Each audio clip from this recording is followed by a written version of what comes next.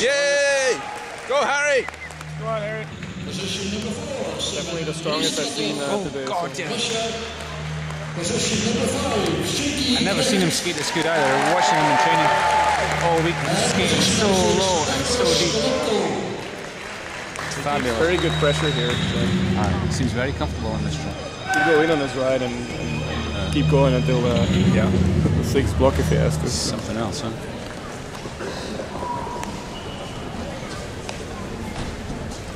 It's going to be. What do you think? It's going to be fast?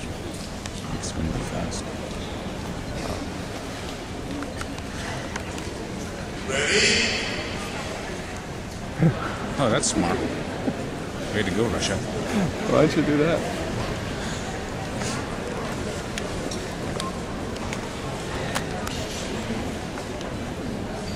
Skater, position number 4. You have one false start. Go to the start.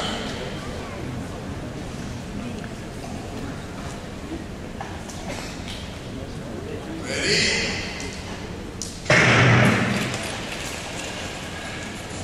We zijn van start met de 1500 meter finale voor de mannen. Met meteen vanaf de start aan de leiding Thibaut Fokkerde uit Frankrijk.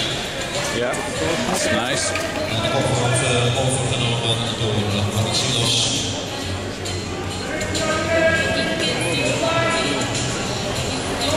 Marcellus Fokkerde.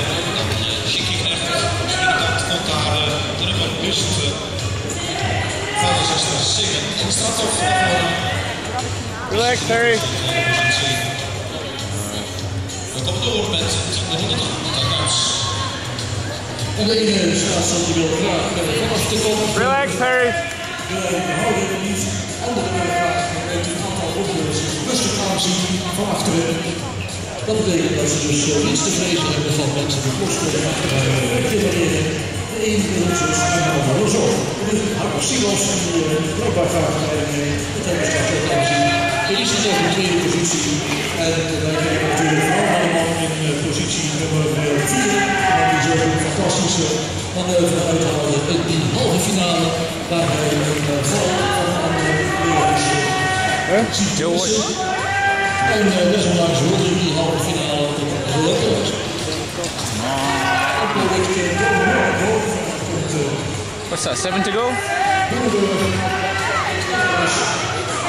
Come on, Harry!